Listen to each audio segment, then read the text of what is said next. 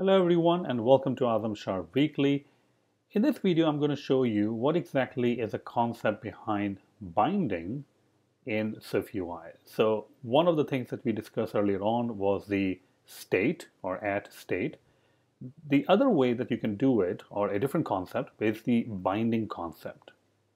So let's go ahead and see that how we can implement binding. First of all, we have a content view and you can see it simply displays a text. Now what if I had to create a switch view which simply contains a toggle as a separate control, and then when I switch it, it's a separate control, it's a separate view. When I switch it on or off, I need to get the value updated in the content view, meaning I need to access the value from the switch view, which we don't have right now, in the content view. So the first thing I'm going to do is I'm going to go ahead and add a new file, and I will create a switch view. So I'm going to go ahead and add a SwiftUI view, and you can call it anything you want. I'm simply going to call it switch view. Create it. Okay, so this is our switch view. It looks kind of like this. All right. The first thing we need to do is to remove this text. We don't really need text to be displaying. We will replace it with something called a toggle. Toggle is already a view which is part of the SwiftUI. Now one of the things you will realize is that it takes a binding expression. The first argument that you're going to pass it to the toggle is a binding. And you will be very tempted to write over here or create some sort of a state property that we learned earlier on. Let's say is on. And it is Boolean, and we'll assign it to be false. And you can pass that property over here, kind of like this, is on, and that's fine. But the switch view, we are not really concerned about the state of the switch view, because when you do turn on and off the toggle, we want to pass this value back to the parent. Which parent?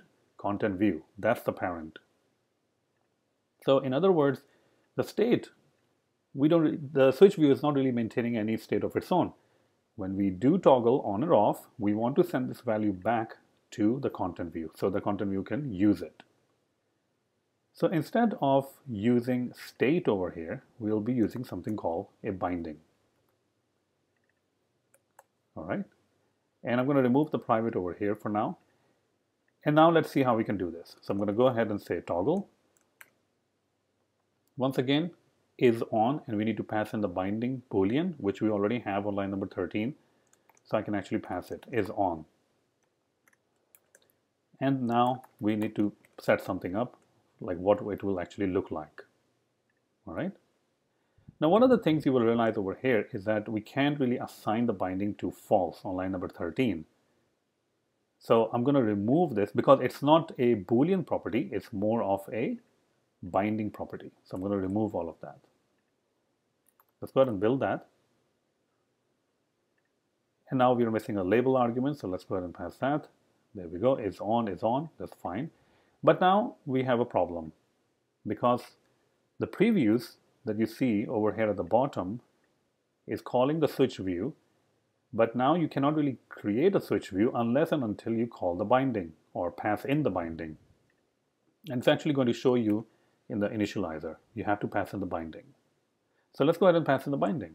You can easily pass in the binding by simply calling .constant and passing in the Boolean value, which I'm just going to pass it at false. Let's go ahead and check out our view. So I'm going to go ahead and see, and this is our view. You can see it's being displayed. And you can also see that there is a toggle switch on the extreme right-hand side. I can actually fix that by simply saying fix size, so that the toggle is only to the size it occupies, and not the text is not really included because we have blanked out the text. Okay, so this is our switch view. This is great. It has one property called binding. This means, this property, this binding means that now we can go to our content view, start using this. So I can actually go ahead and say over here switch view. And now I can pass in some sort of a binding expression. Now this is where the state comes into play. The content view, I want to manage the state for the content view. So I can pass in the state over here. So let's go ahead and first create the state. State private var is on. It doesn't have to be the same property name, but I'm just calling it same property name. That's fine. And now I can actually go ahead and pass in. So let's go ahead and is on and is on, which is a state. So the beauty of binding is that, first of all, we are passing in the state, which is controlled by the content view. It's going to go to the switch view, which is right here.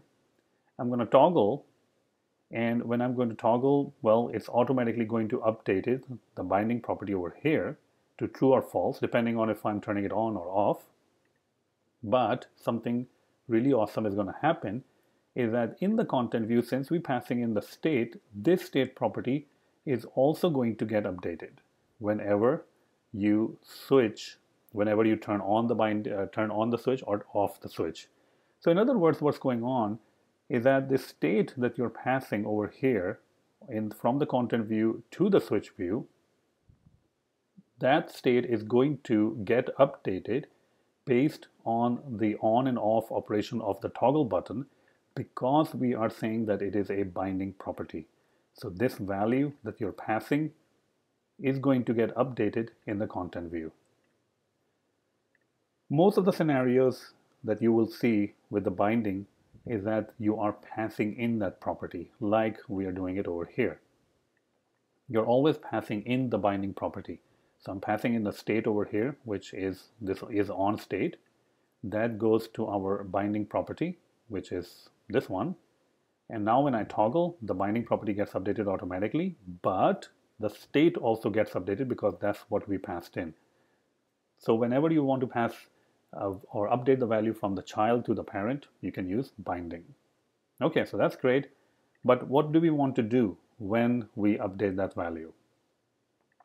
Okay, so what we want to do is when it is turned on, we want to display like a monkey with covering his eyes.